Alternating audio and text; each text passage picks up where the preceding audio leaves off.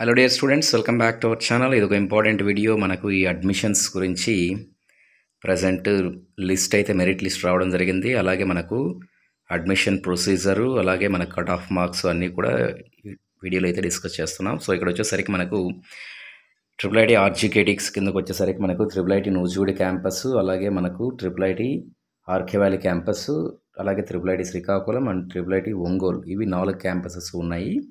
So like మనకు present వచ్చినటువంటి list ప్రకారం మనకు చూసినప్పుడు 4400 సీట్స్ అనేవి ప్రజెంట్ మనకు ఫిలప్ చేయడం జరుగుతుంది. సో దాని గురించి మనకు లైక్ టాపర్స్ ఎంతమంది, అలాగే గవర్నమెంట్ స్కూలు, ప్రైవేట్ స్కూల్స్కు, అలాగే అదర్ స్టేట్స్ వాళ్ళకి, అలాగే మనకు డిఫరెంట్ కేటగిరీ వైజ్ మనకి ఎలా వచ్చాయి, ఎంతమంది సెలెక్ట్ అయ్యారని చూస్తున్నాం.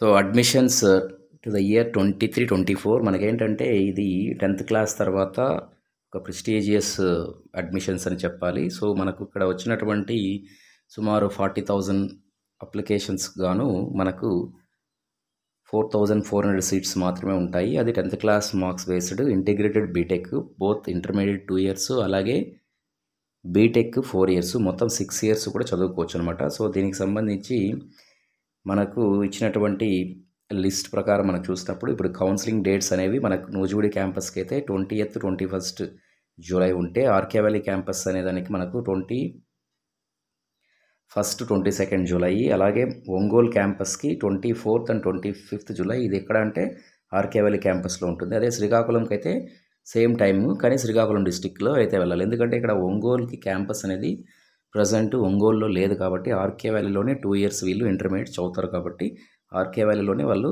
2 ఇయర్స్ చదువుకోవాలి కాబట్టి కౌన్సిలింగ్కి ఆర్కే వ్యాలీకే రావాల్సి ఉంటుంది. సో అయితే ఇప్పుడు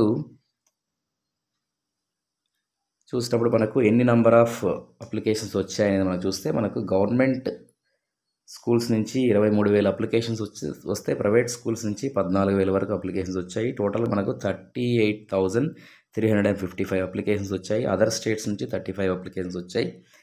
సో మనకి ఇక్కడ సీట్స్ అనేవి ఉన్న సీట్స్ అయితే మనకు అవైలబిలిటీ ఉన్నటువంటి సీట్లు 4,400 అవైలబుల్ సీట్లు. క్యాంపస్ వైజ్ మనకు 1,100 సీట్లు ఉంటాయి. 4 క్యాంపస్లు కాబట్టి 4,400 సీట్లు. ఇందులో మనకు యాక్చువల్గా 1000 సీట్లు ప్లస్ 10% సీట్లు ఈడబ్ల్యూఎస్ కింద కాబట్టి టోటల్గా 4,400 సీట్స్ అనేవి మనము ఇక్కడ చెప్తామన్నమాట. కేటగిరీ వైజ్ కూడా మీరు చూసుకోవచ్చు. సో అయితే ఇప్పుడు మరి ఇక్కడ చూసినప్పుడు మనకు టాపర్స్ లిస్ట్ కూడా మెన్షన్ చేశారు. లైక్ హేమశ్రీ, సో తను అనకాపల్లి అక్కడి నుంచి మనకు స్కూల్ అనమాట నూజివీడుకి సెలెక్ట్ అయింది అనమాట. అలాగే మనకు మహాపాత్రో శ్రీకాకుళం డిస్టిక్ నూజివీడు తీసుకున్నారు, అలాగే సుప్రజ నూజివీడు తీసుకున్నారు, కృష్ణారెడ్డి నూజివీడు తీసుకున్నారు, ఇలా వైష్ణవి నూజివీడు, ఇలా మనం చూసినప్పుడు Prem Sai RK valley. So ఇలా మనకు డిఫరెంట్ పీపుల్ వాళ్ళు తీసుకున్నటువంటి క్యాంపస్ అనమాట. సో ఇక్కడ మనకు 20 మెంబర్స్ ఏంటంటే మనకు ఇక్కడ లిస్ట్ అయితే చెప్పారు. సో మరి ఇక్కడ చూసినప్పుడు మనకు గవర్నమెంట్ స్కూల్ నుంచి అలాగే ప్రైవేట్ స్కూల్స్ నుంచి ఎంతమంది సెలెక్ట్ అయ్యారు ఏ క్యాంపసెస్కి మనకు చూస్తే, లైక్ గవర్నమెంట్ స్కూల్స్ నుంచి మనకు నూజివీడు క్యాంపస్కి 984 మెంబర్స్ సెలెక్ట్ అయితే, RK valley క్యాంపస్కు 840 students, Ongole క్యాంపస్కు 706 students, Srikakulam క్యాంపస్కు 812 students. ఇలా టోటల్గా మనకు ఉన్న 4,400 సీట్లలో 3,345 స్టూడెంట్స్ గవర్నమెంట్ స్కూల్స్లో, అంటే 82% మెంబర్స్ గవర్నమెంట్ స్కూల్స్కి వెళ్తే 82-83%. So remaining 17% students private schools నుంచి కూడా అడ్మిషన్స్ అనేవి తీసుకున్నారనమాట. సో ఇక్కడ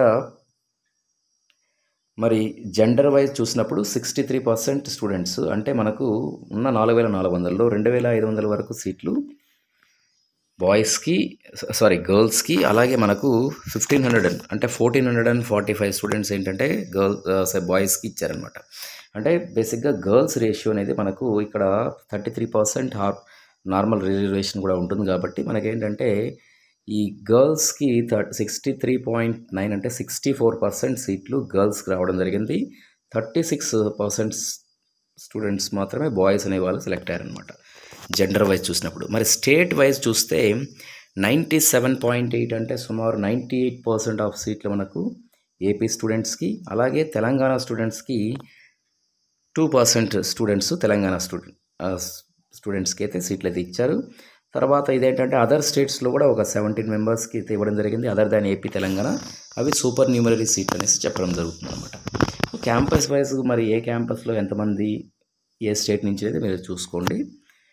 అలాగే మనకు కేటగిరీ వైజ్ ఏ కేటగిరీ వైజు ఎంతమంది స్టూడెంట్స్ ఉన్నారు అంటే మనకు ఓసీ ఎక్స్క్లూడింగ్ అంటే ఈడబ్ల్యూఎస్ కాకుండా ఓపెన్ కేటగిరీలో చూసినప్పుడు మనకు 41 స్టూడెంట్స్ నూజివీడు క్యాంపస్కి, ఆర్కే వ్యాలీలో 52 స్టూడెంట్స్, ఒంగోలు 95, శ్రీకాకుళం 47. సో అలా 6.4% ఓపెన్ కేటగిరీలో, 13% స్టూడెంట్స్ బీసీఏ, అలాగే బీసీబీ వచ్చేసరికి 20.3, మరి బీసీసీ అయితే 1%, బీసీడీ అయితే 22%, బీసీఈ అయితే 5%, బీసీసీ అనేది 16%, ఎస్టీ వచ్చి 6%. తర్వాత ఇక్కడ ఏంటంటే సూపర్ న్యూమరీ, మళ్ళీ ఇక్కడ ఈడబ్ల్యూఎస్ అనేది ఒకటి పెట్టారు. సో ఇక్కడ ఈడబ్ల్యూఎస్లో అయితే మనకు చూసినప్పుడు 16% ఆఫ్ సీట్లు ఈడబ్ల్యూఎస్లో ఉంది. అంటే ఈ ఈడబ్ల్యూఎస్ అనేది లైక్ ఓపెన్ కేటగిరీ వాళ్ళకు ఈడబ్ల్యూఎస్ అనేది అప్లికేబుల్ అవుతుంది కాబట్టి ఇక్కడ కొంతమంది స్టూడెంట్స్ ఎవరికైతే ఈడబ్ల్యూఎస్ సర్టిఫికేట్ ఉందో వాళ్ళకి ఇక్కడ సుమారు ఒక టోటల్గా మనకు చూసినప్పుడు 184 మెంబర్స్ ఇక్కడ మనకు Nuzvid, 183 members RK valley, Ongole 183 members, Srikakulam 131 members వీళ్ళు ఏంటంటే ఈడబ్ల్యూఎస్ ద్వారా జాయిన్ అవ్వడం జరిగిందనమాట. మరి డిస్ట్రిక్ట్ వైజ్ చూసుకున్నప్పుడు ఇక్కడ మేజర్గా డిస్ట్రిక్ట్స్లో చూసినప్పుడు ఎక్కువగా మనకు హైయెస్ట్ నెంబర్ ఆఫ్ స్టూడెంట్స్ అనేవాళ్ళు శ్రీకాకుళంలో 10% స్టూడెంట్స్ జాయిన్ అయ్యారనమాట. అంటే 397 స్టూడెంట్స్. సో ఇది అరౌండ్ 10% అనమాట, 397 స్టూడెంట్స్. తర్వాత మనకు వైఎస్ఆర్ జిల్లా 264 స్టూడెంట్స్ జాయిన్ అయ్యారు, విజయనగరం అయితే 252, నెల్లూరు వచ్చి 237 స్టూడెంట్స్, ప్రకాశం 226, అనకాపల్లి 187, అన్నమయ్య 178, తర్వాత బాపట్ల, అలాగే మనకు పల్నాడు, ఇలా మీకు ప్రతి డిస్టిక్ కూడా ఇది అంటే మనకు స్టేట్ మనకు 26 డిస్టిక్స్ కాబట్టి ఇప్పుడు 13 జిల్లాలు మళ్ళీ 26 చేశారు కాబట్టి దాని ప్రకారం ఏంటంటే ఇక్కడ మనకు డివిజన్ అనేది ఇవ్వడం జరిగింది. సో రాయలసీమ అలాగే మీకు కోస్తా ఇలా డిఫరెంట్ రీజన్స్లో మీకు ఉన్నటువంటి నెంబర్ ఆఫ్ స్టూడెంట్స్ ఎంతమంది అనేది మీరు చూసుకోవచ్చు. సో తక్కువ ఎక్కడ అంటే మనకు ఈ వెస్ట్ గోదావరి, ఈస్ట్ గోదావరి నుంచి తక్కువ ఉన్నారు. దాని తర్వాత ఏంటంటే మనకు ఈ అల్లూరి సీతారామరాజు డిస్టిక్లో అయితే ఓన్లీ 9 మెంబర్స్ ఉన్నారనమాట. అంటే అక్కడ ఈవెన్ పర్సన్స్ స్టూడెంట్స్ కూడా తక్కువ ఉంటారు. సో కాబట్టి వాళ్ళకు తక్కువగా ఇవ్వడం జరిగింది, పాపులేషన్ తక్కువ కాబట్టి. సో ఫైనల్గా మనకు కట్ ఆఫ్ అనేది చూసినప్పుడు selected candidates cut off after adding deprivation score. బేసిక్గా నేను ఈ కట్ ఆఫ్ అనేది ఆల్రెడీ ప్రీవియస్గా కూడా చెప్పాను. కట్ ఆఫ్ అనేది డైనమిక్గా ఉంటుంది. సో ఇదే ఫిక్స్డ్ కట్ ఆఫ్ అనేది అయితే అనుకోవద్దని చెప్పడం జరిగింది. అలాగే మనం 590 ఆ రేంజ్లో కూడా ఉంటుంది అనేది కూడా చెప్పడం జరిగింది. ఒకవేళ ప్రైవేట్ స్కూల్స్ అయితే, అలాగే గవర్నమెంట్ స్కూల్ అయితే 570 ఆ రేంజ్లో కూడా ఉంటుందని చెప్పడం జరిగింది. బట్ ఇక్కడ ఏంటంటే మనకు ఒకవేళ ఫర్ ఎగ్జాంపుల్ 570 అనుకోండి, ఆ క్యాండిడేట్కి 570 ప్లస్ 24 యాడ్ అయినప్పుడు ఎంత ఉంటుందంటే 594 అలా ఉంటుంది. సో ఇక్కడ ఆల్రెడీ యాడ్ చేసేసారు కాబట్టి గవర్నమెంట్ స్కూలా ప్రైవేట్ స్కూలా ఇక్కడ ఏం లేదు, ఆల్రెడీ యాడ్ చేశారు. అది గవర్నమెంట్ స్కూల్ ఎంతమంది సెలెక్ట్ అయ్యారు, ప్రైవేట్ స్కూల్ ఎంతమంది సెలెక్ట్ అయ్యారు నేను ఆల్రెడీ వీడియో అయితే ముందు చెప్పాను, ఈ వీడియోలోనే చెప్పాను. సో కాబట్టి ఏంటంటే మీరు ఇప్పుడు చూస్తే మనకు కట్ ఆఫ్ అనేది ఓపెన్ కేటగిరీలో మరి ఓసీలో చూసినప్పుడు కట్ ఆఫ్ ఎంత ఉంది అంటే 599 ఉంది, ఆర్కే వ్యాలీకి అయితే 588 ఉంది, ఒంగోలు అయితే 584 ఉంది, శ్రీకాకుళం 583 ఉంది. అంటే ఎవరైతే 580 పైన ఉన్నారో వీళ్ళకి ఇక్కడ ఓపెన్ కేటగిరీలో ఉన్న వాళ్ళకి అవకాశం వచ్చింది. ఓకే, ప్రైవేట్ స్కూల్ విద్యార్థులకి. గవర్నమెంట్ స్కూల్ అయితే ఆల్రెడీ యాడ్ చేసిన తర్వాత 583 ఉంటే వాళ్ళకి రావడం జరిగింది. సో మరి బీసీసీ అనేది 582 కట్ ఆఫ్ అనమాట. అదే ఒంగోలు మనకు నూజివీడు ఆర్కే వ్యాలీ కావాలనుకుంటే 594, 584 రేంజ్లో ఉంది. బీసీబీ వచ్చేసరికి 582, అంటే సేమ్ బీసీఏ బీసీబీ 582 రేంజ్లో ఉందన్నమాట. బీసీసీ వచ్చేసరికి 549 అనేది కట్ ఆఫ్ అనమాట.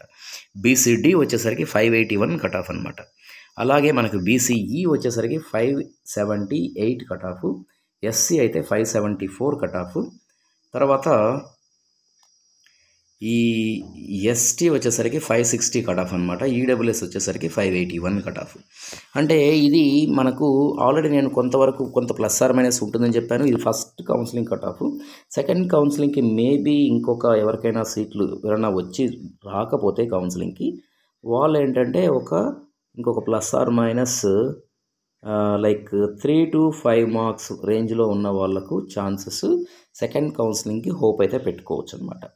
ఒకవేళ like for example open category అనుకోండి, లైక్ ఈవెన్ +or-3 కూడా లేదు, +or- లైక్ 1 లేదా 2 అంటే ప్లస్ ఇక్కడ 583 అయితే 582 ఈ రేంజ్లో లైక్ 1 మార్క్ రావచ్చు.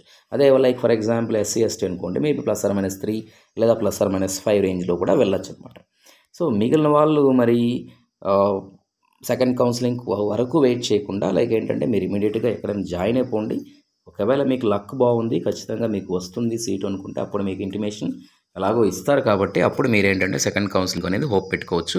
బట్ ఇమీడియట్గా అయితే దీని ప్రకారం ఎవరైతే సెలెక్ట్ అయ్యారో వీళ్ళు మాత్రం కౌన్సిలింగ్కి మీకు ఏదైతే మెన్షన్ చేశారో ఆ మెన్షన్ చేసినటువంటి ప్లేస్కి ఆ టైంకి ఖచ్చితంగా వెళ్ళాల్సి ఉంటుంది. ఇక్కడ ఆల్రెడీ మెన్షన్ చేసింది మనకు even special categories PH, NCC, sports ఇవన్నీ కూడా మెన్షన్ చేసేశారు కాబట్టి సో ఫస్ట్ ఫేజ్ కౌన్సిలింగ్ అనేది మనకి ఇచ్చినటువంటి డేట్స్ ప్రకారం ఈ జూలై 20th నుంచి 20th, 21st నుంచి అలాగే మనకు ఈ లాస్ట్ మనకు 24th, 25th జూలై కల్లా ఇదైతే కంప్లీట్ అయిపోతుంది, రైట్. సో దీని తర్వాత మేబీ ఆగస్ట్ ఫస్ట్ వీక్లో మీకు సెకండ్ ఫేజ్ కౌన్సిలింగ్ అనేది ఉండే అవకాశం ఉంటుంది, రైట్.